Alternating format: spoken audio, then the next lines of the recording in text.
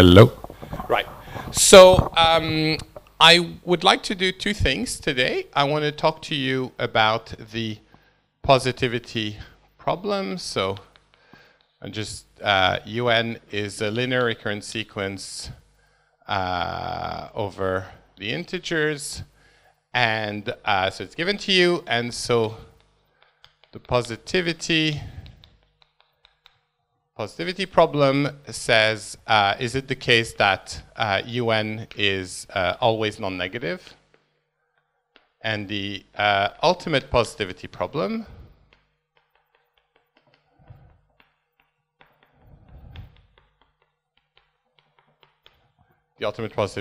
asks, is it the case that eventually or ultimately UN is positive? So is there a t such that for all n greater or equal to t, UN is always greater or equal to 0?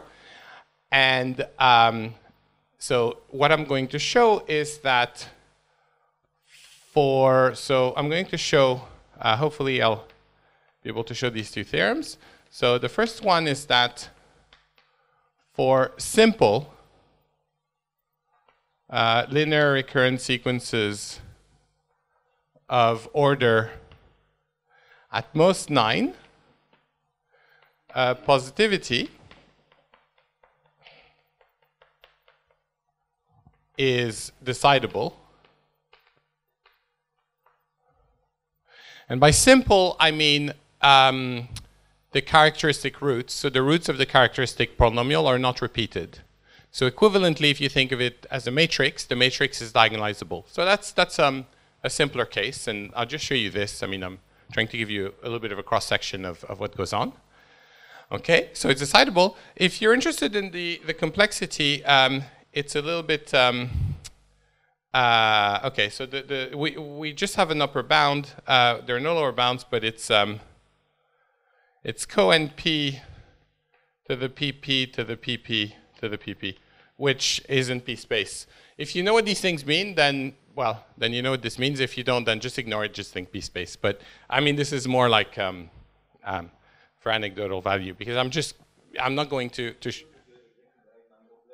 yeah. But it's probably a bit wasteful. You can probably do a bit better. I mean, you can probably do pH to the pp to the pp. So yeah. Anyway, ignore that. And the other result I'm going to show is that, again, for simple linear recurrent sequences of all or of any order, ultimate, I'm going to write like this, ultimate positivity is decidable. Okay, so that's maybe a bit surprising. You can only decide positivity up to order 9, but ultimate positivity, you can decide it for any order. The complexity is actually fixed parameter tractable. If the order is fixed, it's in polynomial time. If the order is not fixed, it's in p space, and it's actually hard for the universal theory of the reals. So if you know what that is, that's the negation of the existential theory of the reals. If you know what that is, then you know something. So there's a anyway, this is a complexity, but the interesting thing is that this is decidable.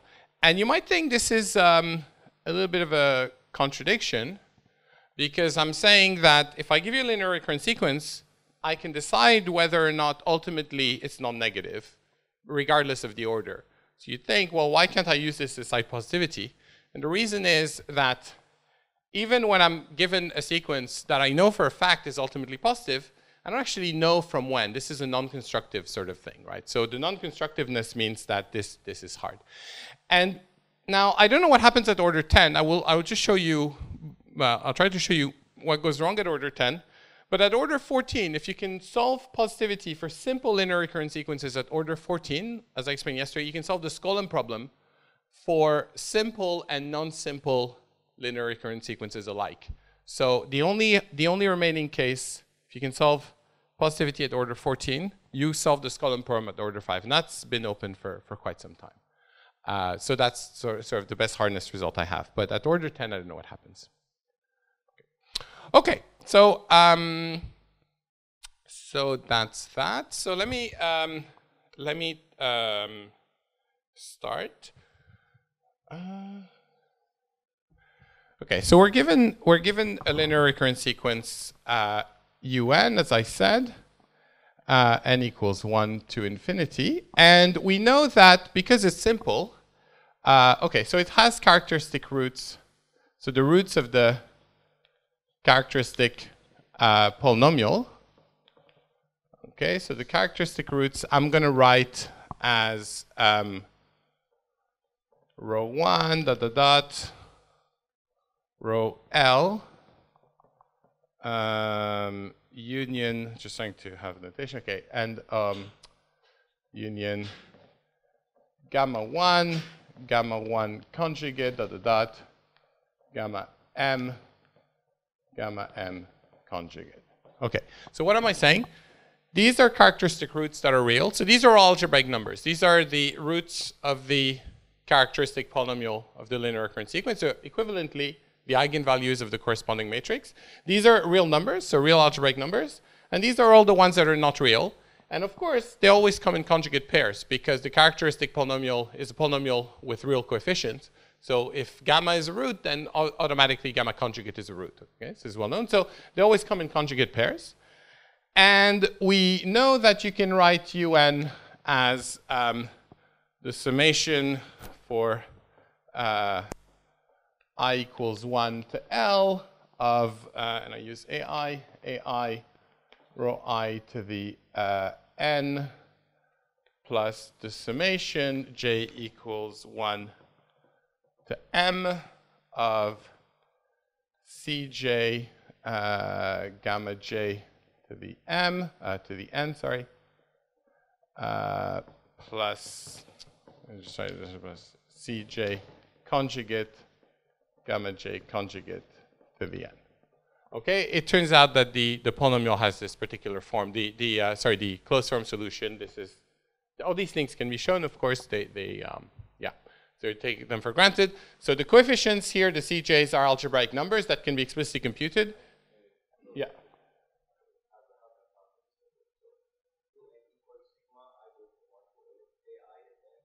That's the rho. Rho as in real, and these are the rows that are the real eigenvalue. These are gamma. These are gamma as in complex. Yeah. Sorry. Yeah. Okay. Okay. Does that make sense? So this is why these ones are common conjugate, and these coefficients are all real. So you can show that it has its general form. This is sort of not. It's a bit tedious, but you can show that in general it has this form. So these are normally the polynomials, but because the sequence is simple, the polynomials all have degree 0, so they're all constants. Okay, so I'm trying to decide positivity. So I'm trying to decide, whether for all n, un is greater or equal to 0. So I'm trying to decide this, and I have an expression for my un. And the high-level strategy is first try to decide, in fact, what happens ultimately, right? Ultimately, is this sequence actually always non-negative? If that's not the case, if ultimately the sequence is infinitely often negative, then certainly I've answered that question. The answer to that question is no. But if ultimately that sequence is non-negative, what I try to do for at order less than or equal to 9, I will put a bound, and I say, okay, up to that bound, after that bound, I know that it's positive, and then I just need to check for the first n steps. And this is a guess and check. This is why it's a co-NP thing. So I try to guess, where it might be negative, and then I check it, and this is how I get this co-NP to the PP, and so on. Mikoi? No. Okay, I thought you had that. Okay, so and the AIs and the CJs come from the C. These are AI and CJ, alpha I. What are these? Yeah. So these AI are algebraic numbers. And you determine them by solving, so you know that if you don't know what they are, so leave them as unknowns. And you know what the first k terms of the linear recurrent sequence is. Just solve the equations, and you will find what these guys are. But this guy depends on n, right? Depend on which element you're looking at. So the AI is constant for all n. The A's are constant, Yeah. and the CJ are constant. The CJ are constant, yeah. Do you remember the general form? In general, you had UN was equal to summation for j equals 1 to, it was k or something, of pj of n times lambda j to the n, right? But because these roots are all simple, the degree of this is always 1 less than the multiplicity of the root. So if the roots are simple, the multiplicity is 1. So the degree of these polynomials is all 0. So it means they're constants. So that's why they don't depend on n. And you can calculate all these. Do you remember I said algebraic numbers, you can treat them as rational numbers. So you just solve these linear equations and so on. So all this can be done effectively. In fact, in polynomial time. For fixed order in polynomial time, anyway. So, okay, so I have an expression of this form, and I'm just trying to determine, is it always non-negative, right? This is what the crux of what goes on. Let's just try this. So I will make one more assumption. I will assume that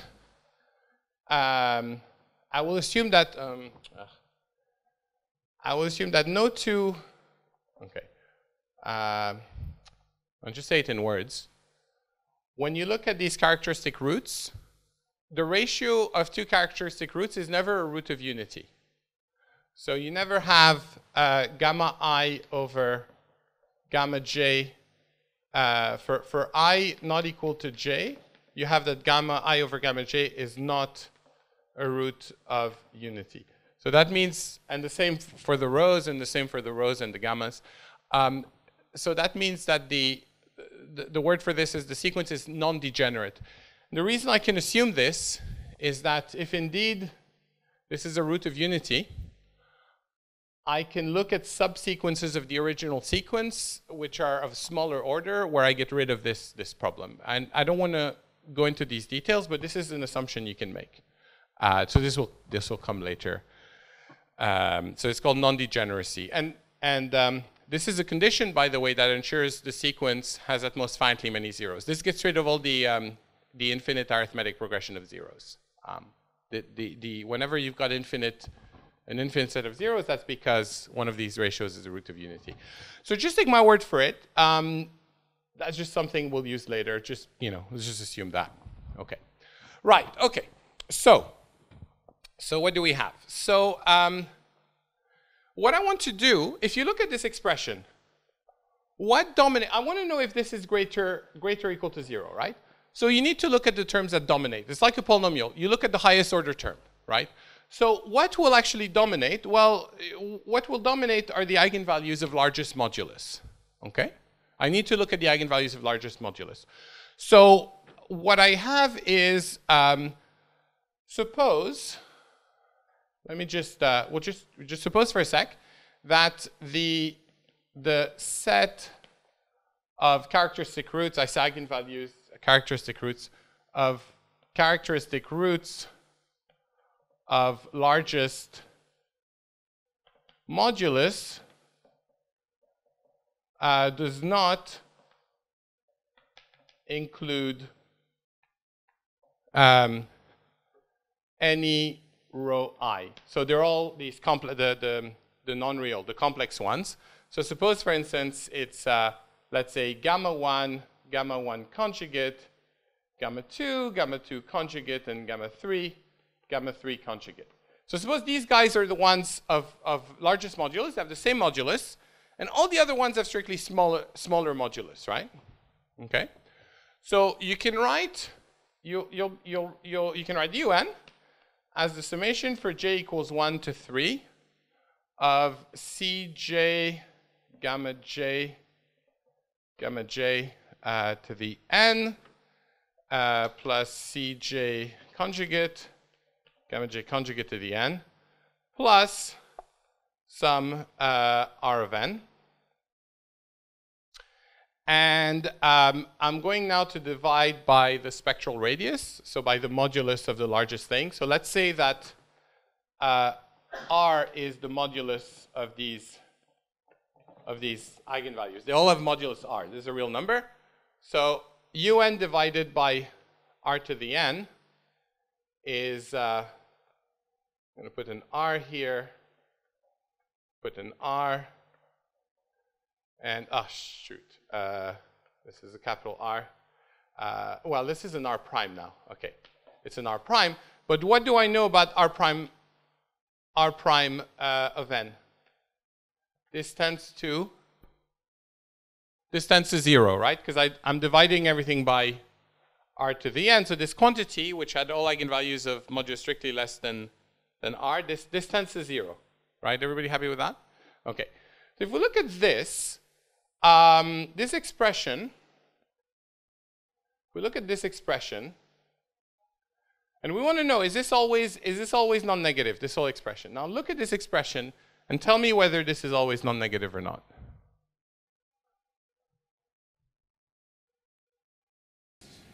So I guess we applied the lemma about epsilons and infinitely many. Very good. So remember this Braverman lemma. We had this summation of alpha I, what was it? Was it lambda? Lambda I to the n. And I said that this is infinitely often less than epsilon and infinitely often greater than epsilon. So this is infinitely often bounded below below 0. It's often below minus epsilon. There's some epsilon. Remember this lemma that we prove. So basically, this is infinitely often negative, but bounded away from 0, and this tends to 0. So the answer to the positivity and the ultimate positive question is therefore no. Okay? That makes sense? Okay, so that's if the set of characteristic roots of largest modules does not include any real number. Then the answer to positivity and ultimate positivity is just no. So in order for this to have a chance to always be non-negative, there has to be a real characteristic roots of maximum modulus. Everybody happy with that?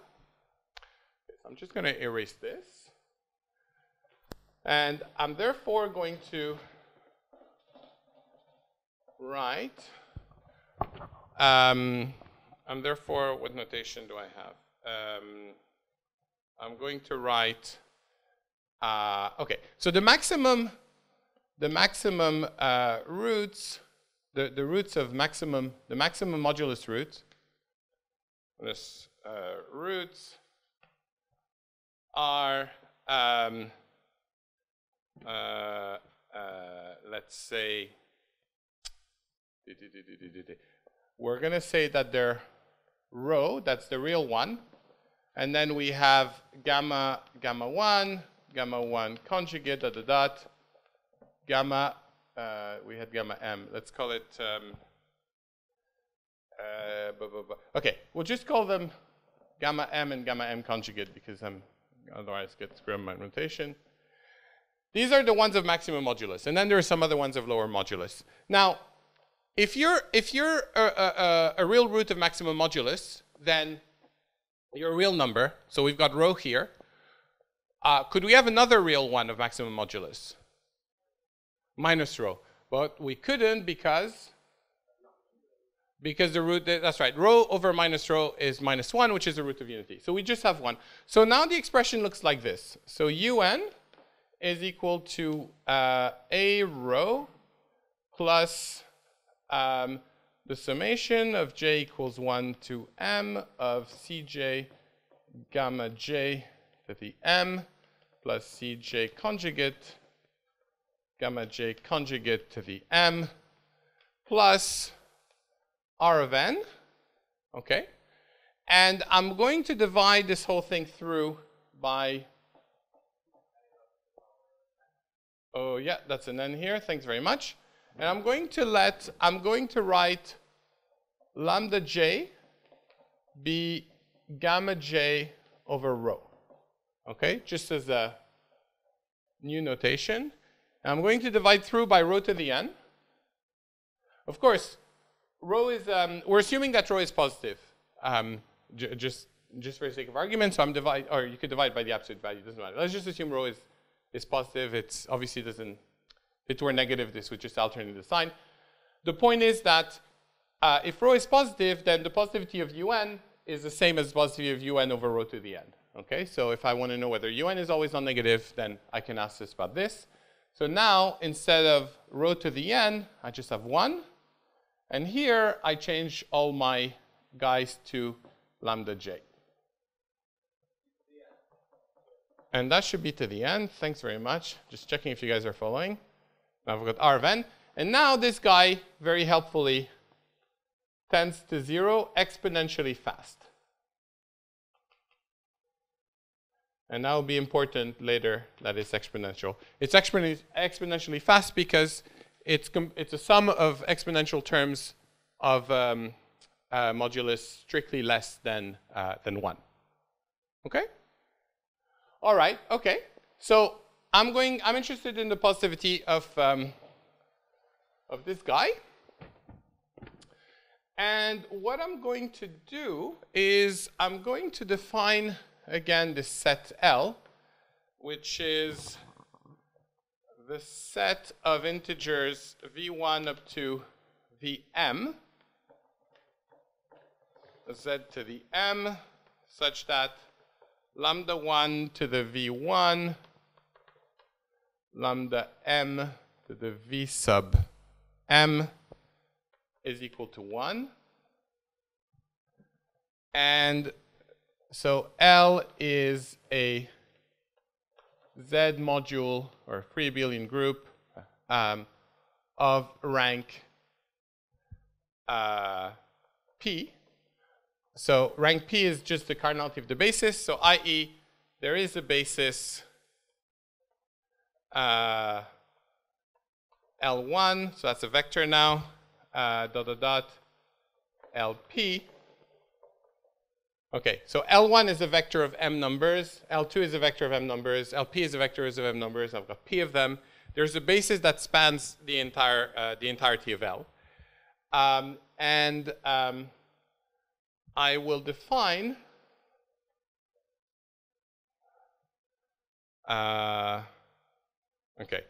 I will define the set T to be the set of Z, the set of complex numbers Z1 up to Zm.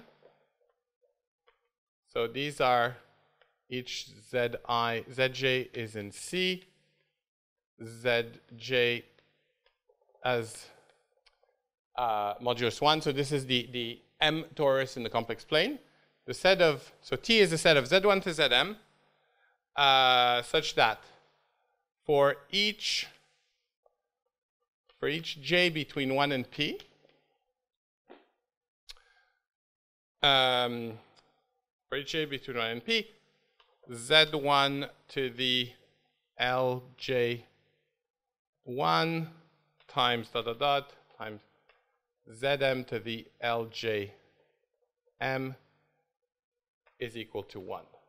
Okay. So what have I done? I'm looking at this M torus, but I want to take a quotient, or I want to take a subtorus of this, and so I'm imposing some additional constraints on algebraic constraints on those guys, and I want those guys to satisfy the same equation that those guys satisfy. So remember, lambda 1 to the v1 times lambda 2 to the v2 is lambda m to the vm is equal to 1. I've got infinitely many of those, but this infinite set is actually spanned by some basis, okay? And I insist that my Zm satisfy this basis. So certainly, every tuple of lambda 1 to lambda m actually lies in T, but there's a deep result in the affine approximation that is a vast generalization of this result I showed on the first day, which is that the iterates on the circle of a complex number of modulus 1 that's not a root of unity is dense on the circle.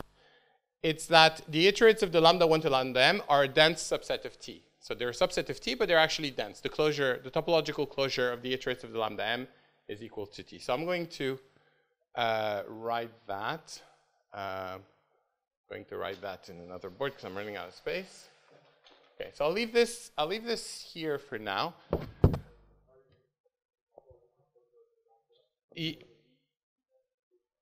It's a topological closure, so I'm going to write it here. So theorem. So this is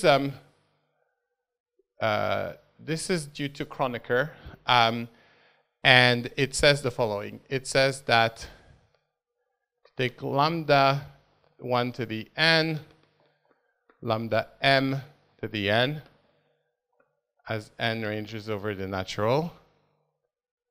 And if you take the closure, the topological closure, so let me just write it this way, is a dense subset of T. Okay, so the topological closure is equal to T. So it's definitely a subset of T. That's trivial to see because T satisfies, has all the equations built in. But the fact that these guys are dense in T is actually, I mean, okay. It's a theorem due to the Kronecker, who was Polish, no doubt, no? Okay, so does that make sense?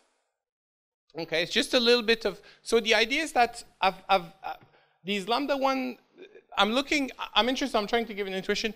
I'm interested in the orbit. I take this lambda 1 to lambda m. They live in C to the m, right? They live in the complex, they're actually all of modulus 1, so they live on the m-dimensional complex torus.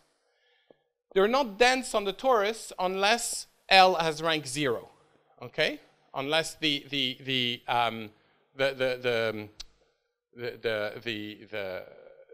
unless this L here has rank 0.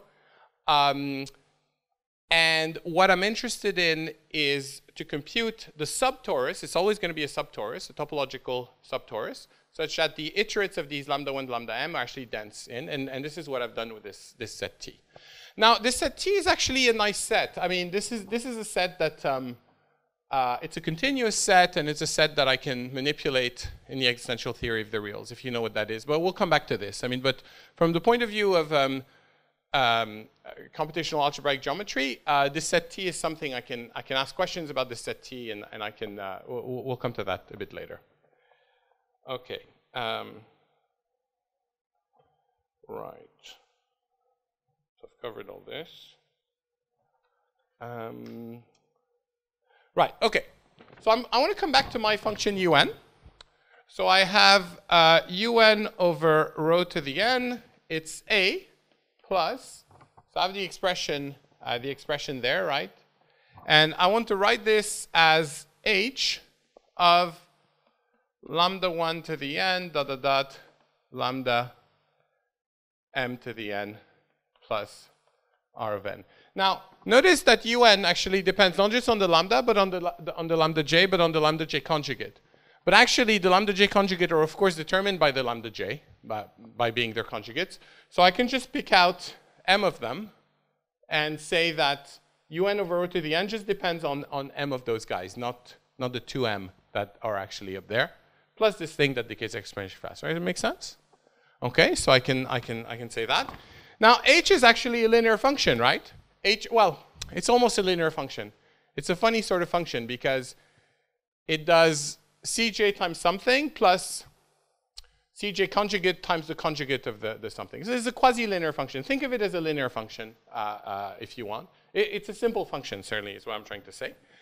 And now what I'm interested in whether this is greater or equal to 0. Okay. So if I look at my T, I'm just going to draw my T here. So let's say that my T is this torus, okay? Just representing. T is a topological torus, right? So let's just say it looks something like this. And I want to evaluate, I want to look at H evaluated at these various points. So one thing that would be very relevant is to know H evaluated on the torus, okay? So I want to think of H as a function now from the torus into the reals. H is a function into the reals because it's self-conjugate, so it always gives a real number. And therefore, I can compute the minimum of H. So I'm interested in what is the minimum of H restricted to the torus, or H on the torus. That's a real number. And I say minimum because this is going to be a compact set because it's closed and bounded. Okay? So I can compute the minimum.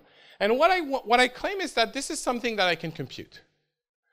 And to see this, if you know about Tarski's theorem, about the decidability of the first-order theory of the reals. In fact, in the existential first-order theory of the reals, you can phrase this question, what is the minimum? You can actually get your hand on the corresponding algebraic. I mean, these are always going to be algebraic numbers, and you can compute them.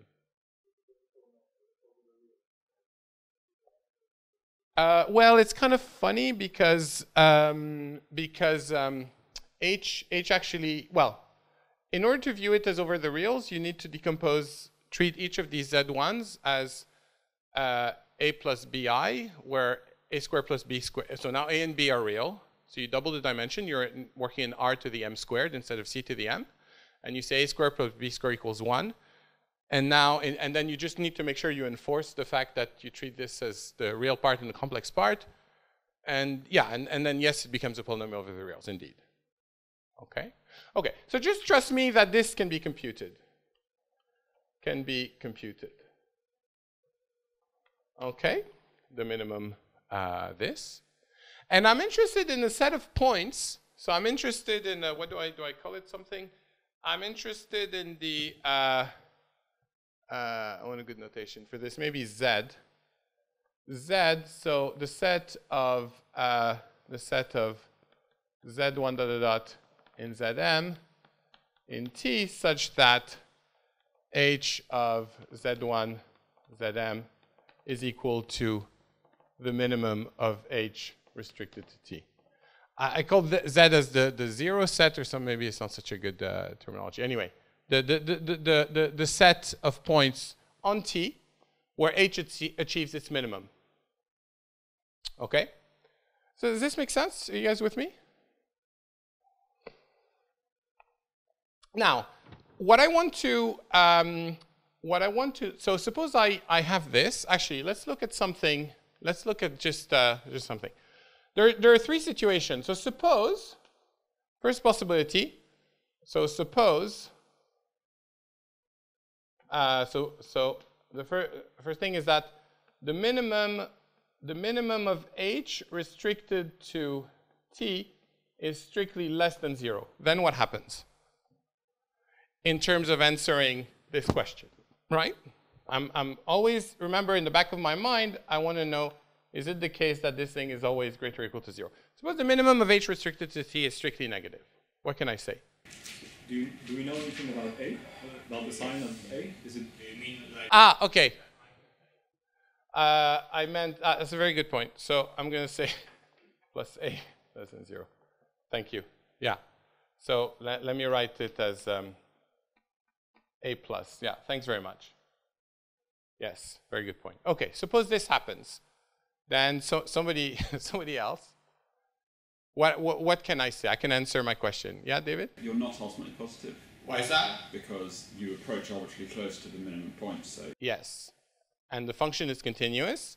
And I know that this guy eventually becomes very, very small, but I'm strictly less than 0. So at some point, okay, I'm done. So I can answer, and the answer is, in that case, not ultimately positive. Okay, and therefore not positive. Okay, suppose that A plus this minimum is strictly greater than 0. Then somebody else, what happens? Someone. Yeah, go ahead. It's not quite yes. So you have to wait until this residue is smaller than. Exactly. You've got to wait a little bit to make sure this guy can't bother you anymore.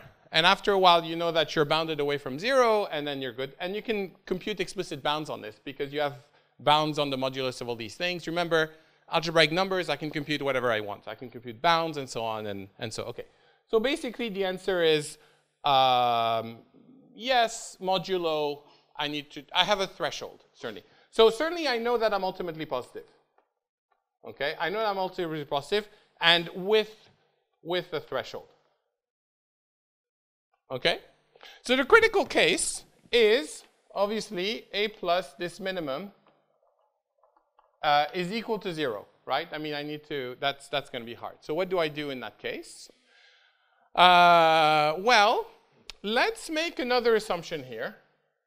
Let's suppose that Z is a finite set. So let's suppose it's alpha 1, alpha 2, alpha 3, but it's finite. Okay? So just an assumption, we'll come back to it later. So suppose that you've got, you know, alpha 1, maybe alpha 2, maybe alpha 3, and this is where H achieves its minimum, and everywhere else H is above, you know, well, it's not a minimum. Okay. Okay. So in that case, what can I do?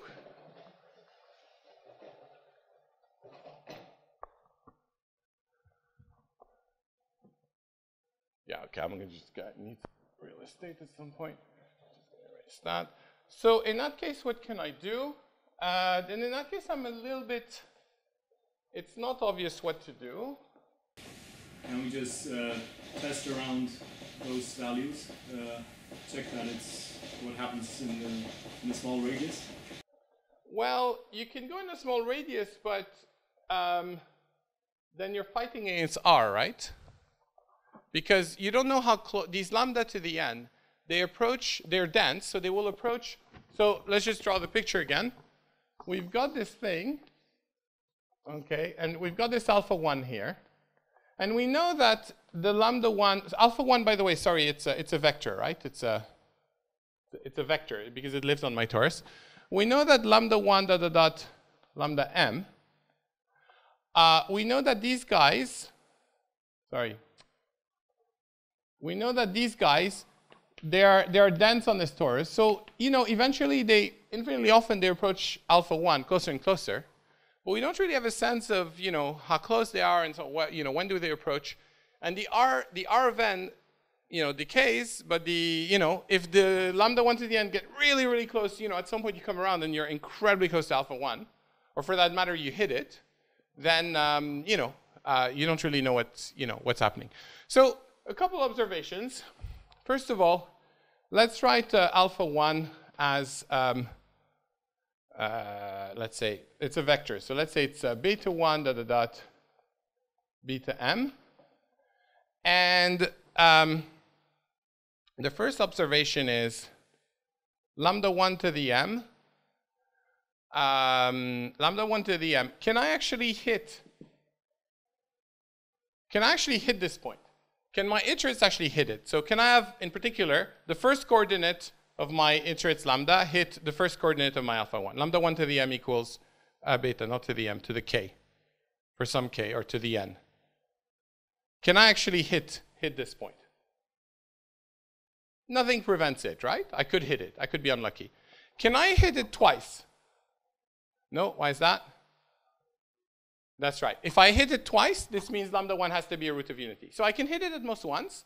And moreover, I can decide whether or not I hit it. And if I can place bounds, and I say from this bound on, you never hit it anymore. So I can pretend that this never happens. Okay. So let's look again at this picture. Okay. So here's my beta 1. Here's my beta 1. Here's my lambda 1. And lambda 1 to the n is dense on the circle, and you know, eventually I get close to this. So let's say this angle is theta. Let's say this angle here is psi.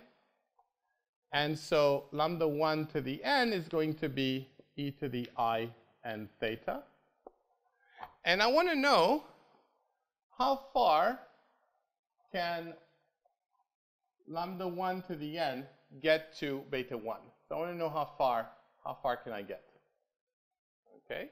Now, if I magnify, I'm interested in the straight distance, but I can approximate the straight distance with the arc. Okay. So basically, what I'm interested in is n theta minus 2j pi, okay, minus psi, and I want to know, I want a lower bound on this. Okay? So what I'm saying is that n theta, this is e to the I n theta, right?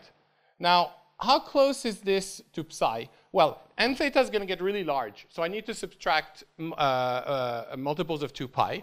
So this is why I'm writing n theta minus 2j pi. I don't know what j is, but n theta minus 2j pi tells me what is this angle here. That's my n theta minus 2j pi. And I want to know what's the difference between this angle and this angle psi, right? So between this angle and this psi, so that tells me what is this angle here, and that's a good approximation of the straight line distance. And here's where you need to use Baker's theorem. So I'm not going to state Baker's theorem. It takes a little bit, it's a bit long to state. So it's this very deep theorem that, as I mentioned yesterday, earned Baker the Fields Medal. And it tells you, it gives you a lower bound on these things which are called linear forms and logarithms. Why are they logarithms? Well, these are logarithms of algebraic numbers. Theta is a log of an algebraic number because of this. Well, it's a log, it's a log of, sorry, it's lambda 1, which is e to the I theta. So I theta is the log of lambda 1, or there is a branch where I theta is an analytic branch of log, where I theta is a, so, but factor out the I. So theta is the log of an algebraic number, pi is the log of an algebraic number, it's log of minus 1. And psi is the log of an algebraic number. So I have a linear form in logarithms, and Baker's theorem tells you you have to work all these things out. But there's a polynomial of degree, it's going to be in the hundreds or something, it's going to be a high degree polynomial. It's a polynomial such that this is bigger than 1 over p of n, as long as this quantity is not 0. If this quantity is not 0, then it's bounded below by 1 over polynomial. But I know that I can ensure this quantity is not 0. Okay? So that's by Baker's theorem.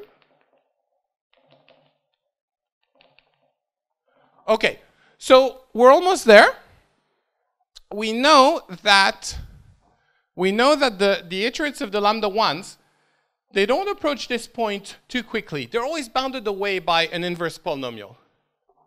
Now, you need to look, we're interested in the quantity a plus h of lambda 1 dot dot dot lambda 1 to the n, lambda, what is it, lambda m to the n. Okay. I know that this is bounded away. This is bounded away from alpha 1, and likewise the other ones are bounded away by, I don't even have to worry about this. This is bounded away from alpha 1 by a polynomial bound. And h is a function that behaves reasonably. In fact, h is a function that can be expressed in the exponential theory of the real, so it's always dominated by a polynomial. So there's some general results from real algebraic geometry. So basically what I'm saying is that there's a polynomial p prime such that this is always bounded below by, this in absolute value. So this h minus the minimum of h restricted to t is always bounded below by 1 over, let me call it q of n. So there's a polynomial q. It depends on p. It's not p, obviously, but it depends on p because it has to do with h. But there is a polynomial q such that this quantity is bounded below by 1 over q of n. Okay, so this is some you can do this with some real algebraic geometry. And so we're almost there because if we come back here, we were in case 3. We were in case 3 where this quantity is equal to 0. Well, we know that this is bounded away from 0 by some 1 over q of n. Okay? Well, then we're basically done because this decays exponentially fast and this decays polynomially fast. So the answer is it's ultimately positive. And the nice thing is we can place some, this is all constructive, so you can place bounds and so on. Okay? So you not only decide ultimate positivity, you're able to decide positivity. Okay, does this make sense? I did not use the 9, but I did not even finish this proof. I need to use a 9 to finish the proof. This proof is not complete. What's missing? Special case that there's finite dimension. Yeah, we're here, right? Okay, so this assumption is in general is not going to be true. You can explicitly construct. So this is true provided that oh shit, I deleted it. Okay. Do you remember I had the rank of L, and I deleted that? I managed to delete that. I meant to leave it there. Yeah, it's P, but where do I have it? I have it written somewhere? Sorry? It was left and I erased it. Okay. True provided the rank of L, which was P, is equal either to 0, to 1, to m minus 1, or to m. So if the rank of L is either 0, or it's 1, or it's m minus 1, or it's m, then the set will be finite. This is a very technical result. So this is something we show. I mean, this is like, this gets very technical. But it's true, and it's actually, you know, when this assumption doesn't hold, you can construct counterexamples. So where does the 9 come in? Well, so if you have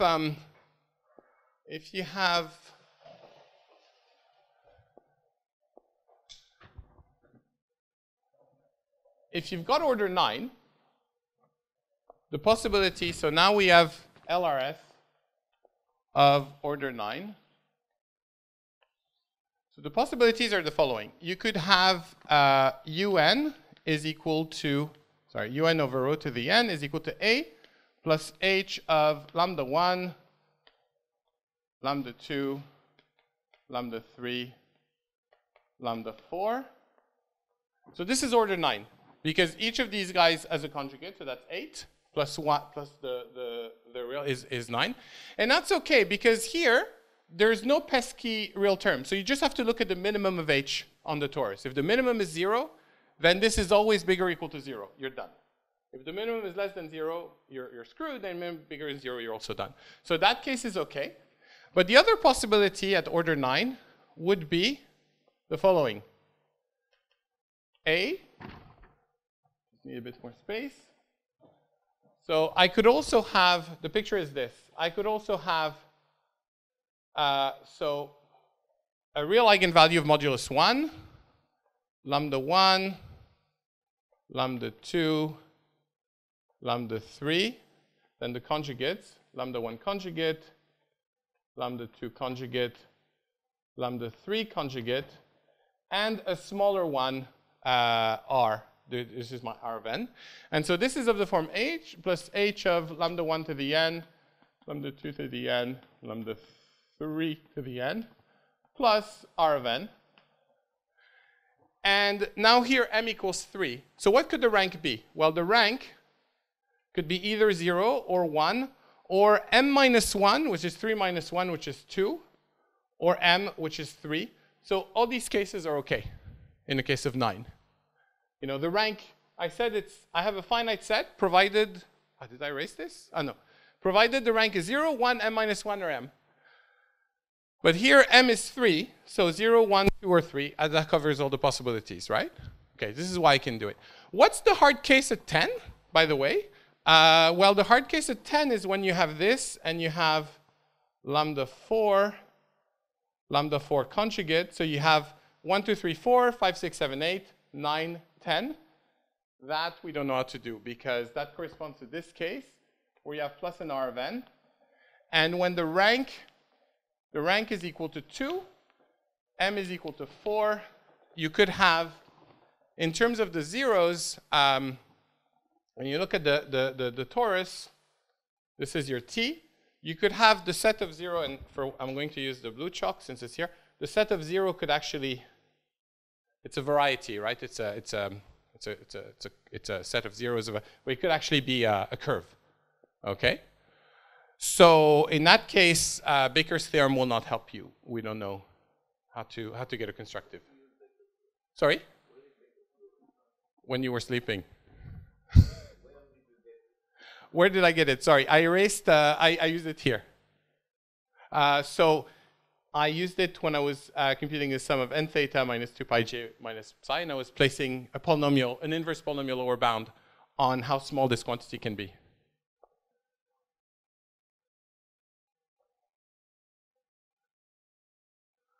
And this inverse polynomial lower bound was ultimately always wins against an exponentially decaying terms R. So this is how I win.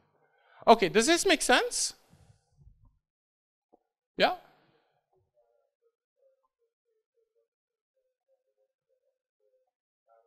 Yeah.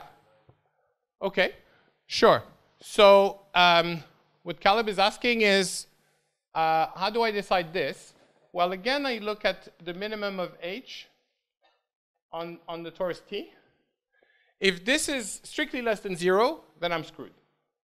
If this is strictly bigger than 0, I win. And if this is equal to 0, then this is always bigger or equal to 0. Sorry. I look at A plus, sorry. I'm talking about, I look at whether this is, how does this compare to 0? Sorry, A plus this minimum. If this is greater than 0, then I win. If this is less than 0, then I lose. If it's actually equal to 0, I win because I don't have a pesky R of n that could shoot me over, just tip me over just about. It doesn't exist. So this is why, luckily, order 9, I can just about do it. Other questions? So let me just try, because I can do now, how do I do ultimate positivity, right? I've done positivity and constructively ultimate positivity up to order 9, but I claimed I can do ultimate positivity up to arbitrary large orders. Yeah? Could you just explain how you use the assumption that the rank is 0, 1, or m minus 1 or m? So you conclude that in some cases you can get a curve. Yes. And in some, in the bad cases you can get a curve. But where did you actually show that you cannot get a curve? Ah, okay. So at order 9, I either have this case or I have that case. Okay? Or I have cases that are even easier. This case I've just said we're happy. This is the critical case, right? So here, that's my m. Okay? So what could the rank be? Well, the rank could be 0, 1, 2, or 3. Sorry? Why is what? Ah, well, the rank is computed, this thing lives in C to the m. So the rank of the lattice is at most 3 because the dimension is at most 3. Okay, so for sure the rank is at most 3. And the rank is an integer. So it's 0, 1, 2, or 3. Okay? Okay, well, if it's 0, then I'm good because I said if it's 0, 1, I'm good. And 2 happens to be m minus 1, so I'm good. Because of this theorem. This theorem says if the rank is m minus 1, then it's finite. I mean, this is this is one of the, this is very technical. But it's, you just have to take it as a black box. And again, if the rank is 3, then it's equal to m, so it's okay. And the hard case comes at order 10, because at order 10, I can have my m equals 4 and the rank equals 2. And when the rank is 2, it's not of the form 0, 1, m, or m minus 1. It's the first case we don't know how to handle. And you can construct, it's not just, oh, we don't know how to handle, maybe it's true. You can construct examples where you have an infinite set of zeros. And in those examples, do you have, do you know if this is also a counterexample to a generalization of Baker's theorem for approaching curves? No, that would be fantastic. No, Baker's theorem is wasteful, but improving Baker's theorem is, an incredibly hard area of analytic number theory. And there's a whole industry of people. And I corresponded with the guy who's the world expert, this guy Matveev, and this Russian guy, about the sort of the best known possible bounds. But they are non-constructive improvement to Baker's theorem. And I guess I have another, half an hour. So let me show you, so Baker's theorem is completely constructive. Baker's theorem tells you, well, constructive in the sense, if it's not 0, it's bounded, there are no exceptions. There are some results that give better bounds than Baker's theorem, but they only hold in the limit. They only hold for n sufficiently large. And I'm going to show how this then allows you to do ultimate positivity, but in a non-constructive way. So, okay. Before I do this, any other questions? I think this is, you know, might as well make sure everybody's happy with this proof. Other questions about this one? Yeah? I was wondering if there's specific order 10 LRSs that you specific ones that you don't. You don't know? No, because I don't actually. It's a good question. At some point, I asked one of my graduate students to say, oh, could you generate, you know, and it becomes very hard to experiment with these things because you want to generate some LRS that for which positivity is hard to decide, right? So it has to have all these things like the, you know, Mars and Venus and everything has to be aligned. If you pluck a random LRS out of thin air, the probability that this happens is 0. You know, with probability 1, if you take a random matrix, it will have either a strictly dominant real eigenvalue or a pair of strictly dominant conjugate eigenvalues, in which case it's decidable. So you have to be lucky. So if you're trying to do this numerically, it's a very sparse space that you're investigating. It's a 10-dimensional space, so it becomes very tricky. So we didn't get very far on that, but yeah, but actually we don't know. Yeah. I mean, can you not build the matrix by hand to have the eigenvalues you want? There is this inverse eigenvalue problem, but then you have these matrices that have algebraic numbers as entries, not sort of they're not over the integers. I mean, this actually everything I've said. If you replace integers by algebraic numbers, apart from the exponent, but you know, if your LRS is over algebraic numbers, so everything holds the same. It's nothing to do with the fact that I've got a LRS over Z. I could have an LRS over real algebraic numbers. But in terms of constructing something where you can really see and play with and so on, it's difficult. But yeah, this is a good question. It's the fact that we don't know how to do it doesn't mean that there are. Any other question?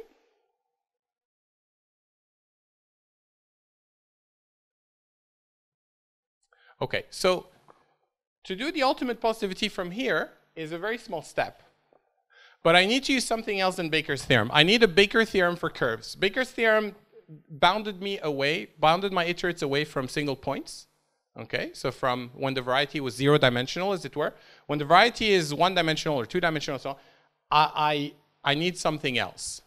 And it turns out that they have these bounds. In fact, they maybe I just about have time to show you this. I'll just tell you the history of this thing and just not make sure I don't make a mistake. Maybe I'll do this after just in case I have time. So these are results that come from lower. Just going to say some words and then I'll explain what these things are. Lower bound on sum of S units, which come from the celebrated result, which is called the Schmidt subspace theorem. And then there's a p-adic version of the Schmidt subspace theorem, which was established by a PhD student of Wolfgang Schmidt, this guy by the name of Schlickeweis.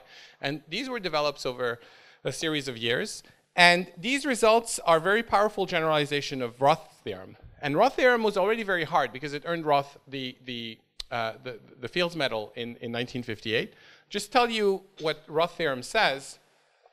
Do you remember that take alpha to be a real algebraic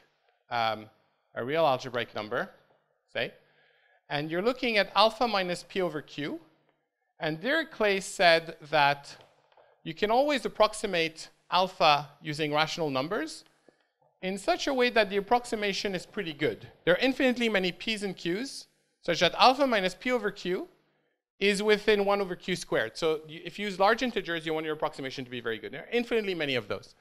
And then the question is, can you improve this too? So there's improving this one, getting this one lower. That's a Lagrange constant, and there's an entire, this is a whole area. And then there's improving the exponent. This is called the irrationality measure of the algebraic number.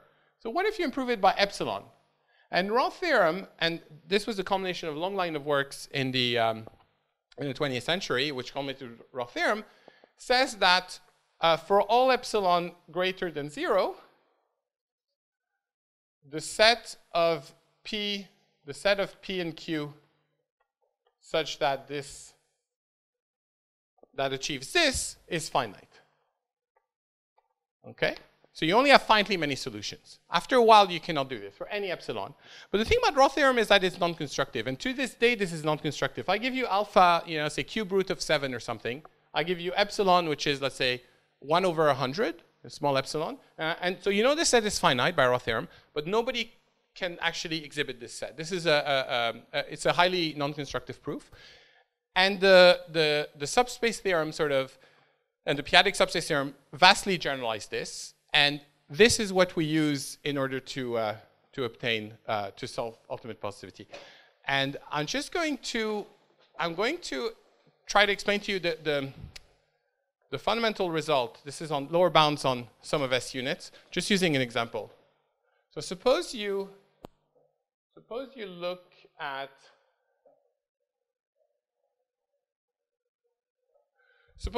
the quantity, let's say, 7 to the x minus, I don't know, 13 to the y. Okay, you look at this, and you let x and y range over natural numbers. And you say, how small can this get? Okay, in absolute value. And how small can this get, say, infinitely often? So, can you infinitely often, as x and y range over the integers, can you infinitely often get below, let's say, 10? Or can you infinitely often get below square root of the biggest one of the two? Or, things like that. I mean, these are kind of very natural questions. And it turns out, this is a very deep result. Okay. Yeah, okay, I should say what the result is. So for all epsilon greater than 0,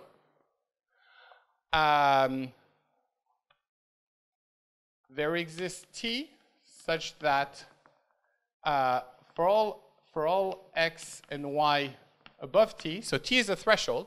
So given epsilon, there exists a threshold such that if x and y are sufficiently large, then 7 to the x minus 13 to the y is bigger than the maximum of the 2 to the 1 minus epsilon. So where m is the maximum of 7 to the x and 13 to the y. So this is an absolutely remarkable result because it tells you that if x and y are large enough, this quantity is dominated by the largest one. Okay, it's ultimately dominated by the largest one. Okay, multiplicatively speaking. So in particular, you're only finitely often less than the square root of the largest of the two, because for square root, this would correspond to epsilon equals a half. If you stick here, no. It's not specific. You can apply it to, instead of 7 and 13, the reason I use 7 and 13 is because of technical result. This thing is true as long as this is not 0. But by using prime numbers, I know it's not 0. So I'm just trying to, no. You can replace this by a linear combination of algebraic integers, even if they're not real. So this is, yes, and this is what we'll do in a second. Now, you can actually prove this constructively using Baker's theorem, as it were. I know how to do this. But suppose I ask to answer Moshe, I add another, I'm going to add a prime number just to, again, for this business of the, I'm going to put a 2 here. Then I know that this can, this is going to be true. Okay, it doesn't matter, sorry. The point is, there are little caveats. No proper subsum must be 0, okay? So you need to check these things. So just ignore that for a second. The same is true. And now I replace, so let me just put plus or minus, plus or minus, plus or minus. And I look at this expression. So plus or minus 7 to the x, 13 to the y, 19 to the z. Then this is always bigger than the maximum to the 1 minus epsilon for sufficiently large x, y, and z. So where m is the maximum between. Okay. So this is a very deep result. This is non-constructive. So you cannot, if I give you the epsilon, you know that there's a threshold, but we don't know how to compute this threshold. But how does this apply? Well, this applies to the problem at hand because let me look at it again. When you have this un equals let's say we say the summation, and I'm just going to write it like this now: I equals 1 to n of ai lambda I to the n plus r of n. So here I've got the eigenvalues of maximum modulus. Now, what I know is that this guy in absolute value, so for any epsilon greater than 0, there exists a threshold t such that for all n greater or equal to t, What is this? This is A1 lambda 1 to the n plus a dot plus AK lambda k to the n is bigger than the largest one of these guys, but they all have the same modulus. They're all have maximum modulus. So I'm going to just put lambda 1 to the n 1 minus epsilon. Okay? You get something like this, provided no proper subsum is 0 and so on. The reason you know no proper subsum is 0, by the way, is because of Skolem-Malloy-Leck theorem. The Skolem-Malloy-Leck theorem tells you any one of these proper subsums is actually a linear recurrent sequence, and Skolem-Malloy-Leck tells you only has finitely many zeros because we assume non-degeneracy. So there are a few things and so on you have to do, but let's just ignore that. So you know you're bigger than this. Well, then you win because this is going to be bigger than your R of n. Why? Because R decays exponentially, but the largest eigenvalue in there has modulus strictly smaller than lambda 1. So you just need to, so let me just rewrite this lambda 1 to the 1 minus epsilon to the n. So I just need to make sure that lambda 1 to the 1 minus epsilon, or lambda 1 absolute value, is bigger than the largest eigenvalue that appears in this sum. And so I know that this will dominate that, and so ultimately I'm home free. Okay, I don't know, maybe I went a bit too fast. I see some puzzled looks. Okay, so yeah, let me not belabor this point. Morally speaking, what we're doing here is that we have a non-constructive strengthening of Baker's theorem that works now for curves, that works for arbitrary varieties, in fact. So, yeah. Yeah. It improves non-constructively. So,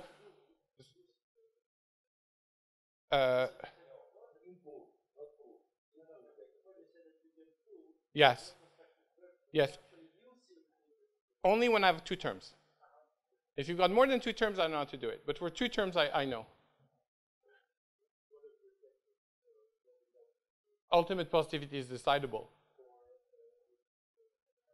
Yeah, so how do I decide ultimate positivity? Okay, so that's good. So what I do is I look at this expression again, and I look at the minimum of, I look at A plus the minimum of H restricted to T. If that's less than 0, I know that I'm not ultimately positive. If that's above 0, I know that I'm ultimately positive. And if it's equal to 0, then I know that I'm ultimately positive. Because eventually this term is dominated by that. And because the minimum of this expression is above 0, this guy is not going to bring it below 0. Because this guy is going to be less than lambda 1 to the n 1 minus epsilon for n large enough. Ultimately, but I don't have a threshold for when this happens. I can only say, well, ultimately, this guy wins. This guy becomes irrelevant. So I'm only deciding ultimate positivity. But now, my order, I can do this for any order I want. So it's an improvement of Baker because it applies more widely. The bound is not as strong. Baker gives me a polynomial, an inverse polynomial bound. This gives me it gives me an exponential bound, but the exponential can be as good as I want because I can pick my epsilon. Yeah, so it's a trade-off, and it's not constructive. That's the biggest thing. It's not constructive. As soon as you have a constructive version of this, then you can decide positivity for linear recurrent sequences for arbitrary. Then you can decide Skolem for order 5, but you can prove Roth theorem also for which constructively, which would be a much bigger thing than all of these things, right? This is constructive version of Roth theorem is a problem that's been open since 1958, basically. Okay, does that make sense? Yeah. So the 2 theorems you proved today, yeah, they assume simple roots of the characteristic. Yes. What happens in general? So in general, you can decide positivity and ultimate positivity up to order 5, and at order 6, you have these very strong hardness results. Both, yeah, not exactly the same, but very related ones, yes, at order 6, yeah. So to do with the, I erased Roth theorem, to do with, so Roth theorem talks about the exponent, but you can also talk about the constant here, that's the Lagrange constant. And people have no idea how to estimate this constant for numbers like pi and so on. Even there's not a single algebraic number of degree 3 or above for which we know what this, the best, the inf of the set of C's that you can reduce when you've got 2 here. And if you could decide ultimate positivity or positivity for order 6, you could start computing these constants arbitrarily closely. So this is the hardness result. Actually, this is related to something else. So there's this Hartmanis-Stearns conjecture. Who knows? Moshe, you must know this, Hartmanis-Stearns. Anybody are Hartmanis-Stearns? So Hartmanis is I mean, both Hartmanis and Stearns are well-known computer scientists. So they formulated this conjecture in the 50s. So the Hartmanis-Stearns conjecture is a conjecture trying to show superlinear lower bounds for multiplication. So there was this whole thing, Kolmogorov thought multiplication could not be done better in quadratic, and then Karatsuba, what's his name, improved, he showed, you can actually do a bit better. And now the best bounds are these bounds using the discrete Fourier transform, where you get these n times log star of n, right? I mean, these crazy n log star of n. Okay, so this is the complexity of multiplication. So it's all the results we have are supralinear in their complexity, and the Hartmanis-Stearns conjecture is a conjecture aiming to show a lower bound of supralinear. And what does this conjecture say? It says the following: you take a Turing machine that just generates bits, zeros and ones, okay? And you read these bits, it's an infinite stream of bits, and you read these bits as the decimal digits of, some.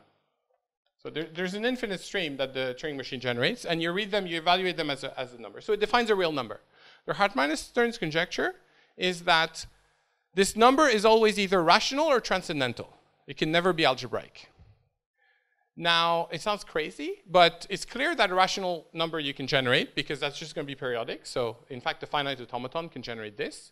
And it's not hard to see that you can generate transcendental numbers. If I had a bit more time, I could actually prove it to you. Well, okay, this would require maybe a couple of hours, and I could show you. You can definitely generate. I can prove to you. Here's a number, and it's transcendental.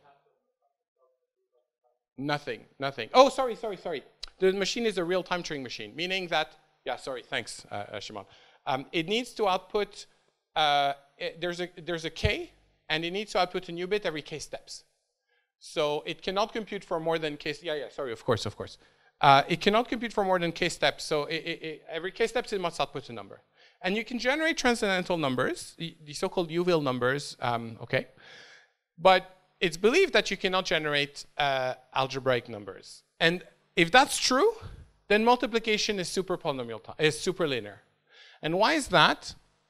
Well, basically because, for the following reason.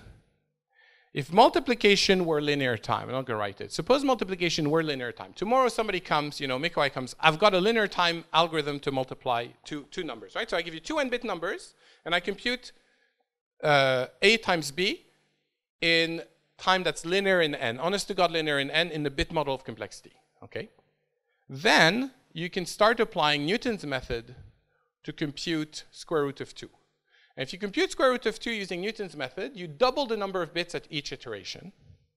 Okay? And what does Newton's method involve? It involves additions, subtractions, and multiplications, and that's it. You're just computing, doing these things. And all these operations, obviously addition and subtraction are linear time. The only thing that's not clear to be linear time is multiplication, but now Mikoi has provided an algorithm. So you can output the digits of square root 2 using a Turing machine, using a real-time Turing machine. You output the next bit of square root 2 every k steps. So this violates the Hartmanis-Stearns conjecture, and therefore that, if the conjecture is true, then you cannot multiply in linear time. Now, number theorists are interested in this conjecture, and there's a number theorist in New York, Evgeny Zorin, who came to Oxford once to give a talk on the Hartmanis-Stearns conjecture. So they're attacking this Hartmanis-Stearns conjecture using this thing called Mahler's method, and are trying to prove it for weaker models than real-time Turing machines. So, automata, push-down automata, kind of models are a bit weaker, and they're trying to show special cases and so on, but using number theoretic tools. And so, I was, I went to the talk. So did Ben Worrell, and You know, and alongside this was the number theory seminar in Oxford. So Andrew Wiles was there. Birch of the Birch, Swinnerton and Dyer conjecture was there. Roger Heath Brown, who's this very famous analytic number theorist, was there. I mean, they had, you know, Wilkie was there. Alex Wilkie was this model theorist. They had all these mathematicians and these, you know, these top number theorists. And you know, Evgeny is going through, you know, Maller's method and doing this and that, and, you know, I'm following about, you know, a quarter of what's going on and so on. And at some point, Evgeny's like, okay, now I'm going to now show this result. So this is for a weaker class entering machine. It's actually automata. It says, now I'm going to explain to you what an automaton is. Now, hang on to your seat. You know, automata definition. And then you can see, like, you know, like Roger Heath Brown was like, sort of listening, you know, wait, it's got states, it's got transitions, and so on. And these guys are just not familiar with these models, and they were very attentively listening. And this guy was just basically giving these very, very, what to me and Ben were these very elementary definition of automata.